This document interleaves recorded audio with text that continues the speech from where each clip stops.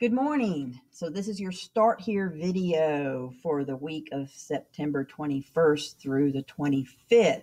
As you can see, I am already in Google Classroom where you should begin. And when this video is finished, it will be posted right here.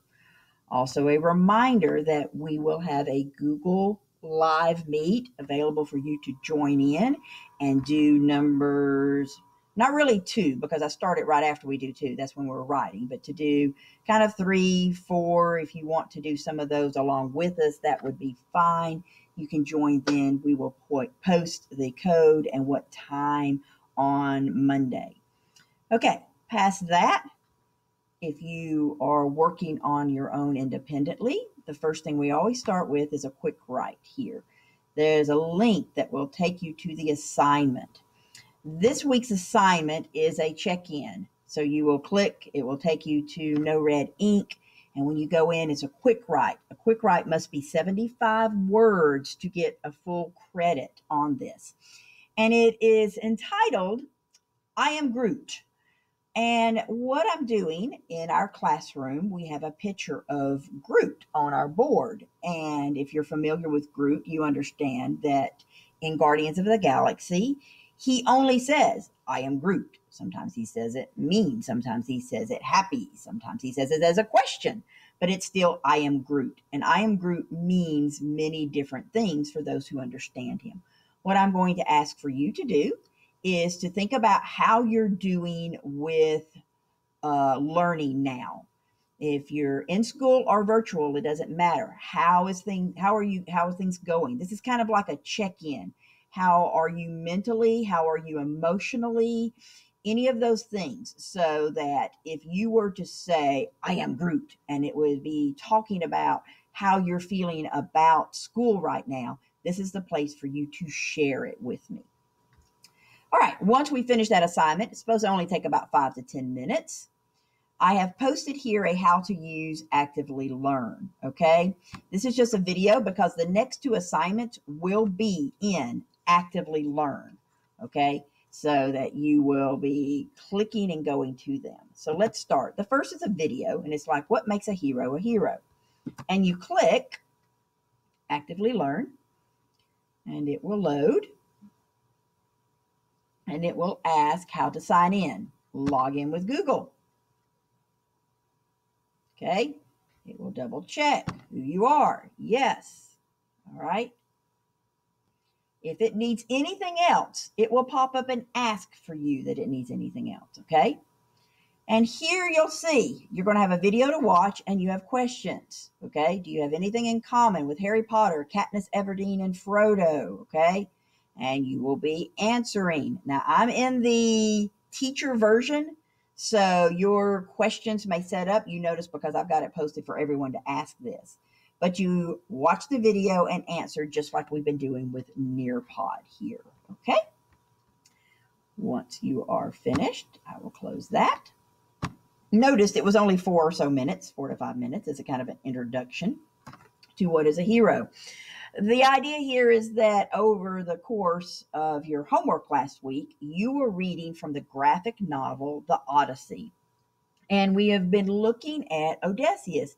And he's considered a hero by Greek standards. So we're going to determine, we're kind of still looking, is he a hero? How does he act when these adventures take place? Now we're going to do a more detailed reading, having looked at and already been introduced last week through our crash course video that he runs into a cyclops and goes into the cave and eats the cheese, and the cyclops catches them and eats some of them in, and they have to escape. This is where Odysseus says his name is No Man or Nobody, and then once he escapes, he tells them his real name, and the Cyclops calls down curses on him and his men, okay? We're actually going to read this, and this is written now. It's going to be a little more difficult reading.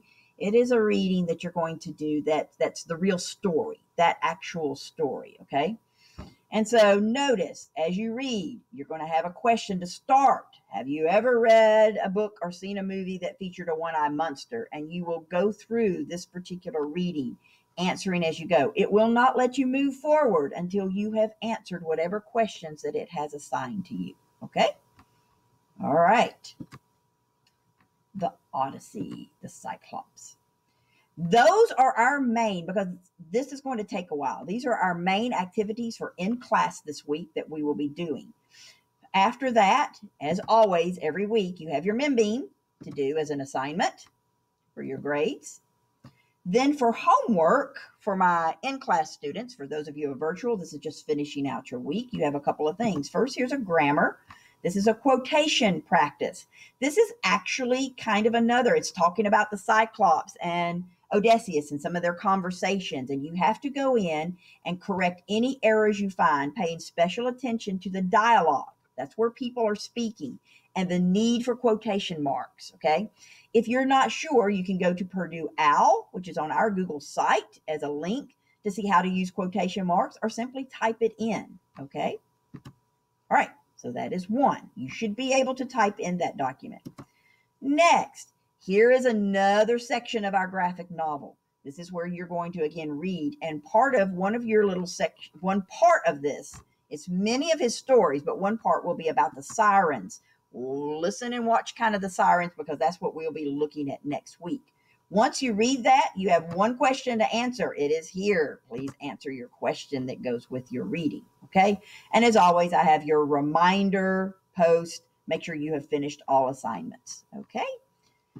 Again, we are here. Email Ms. Stone or I. We try to get to your emails as quickly as possible. If it's during the school day, Ms. Stone may reply to you quicker than I am, because I will be doing a certain amount of the teaching. But we both share that. So there's sometimes when we're away from the computer, but as soon as we get it, we'll check our emails. You can also text us, those of you who took down the numbers, and you can send notes through Remind if you want to use that as well. And you can post a comment here, either with an assignment. There's a place where you can post a comment on your assignment, or you can go back to the stream and you can actually share something with us. So do not forget, you have access to us. Make use of that if you're unsure about anything. Other than that, I hope you have a wonderful, safe week, and we look forward to seeing some of you join our Google Meet next week. Thanks, everybody.